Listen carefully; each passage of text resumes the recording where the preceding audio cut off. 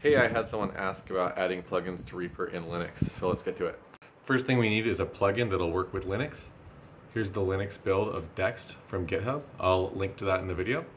I'm going to make a directory called audio plugins, and I'm going to unzip this package and drag it in here. And then I'm going to hit Ctrl P to open properties, preferences, edit path list, add path. I'm going to find the path I just created, documents, audio plugins, rescan, apply, and now it should be accessible to us in our track FX, in our new section.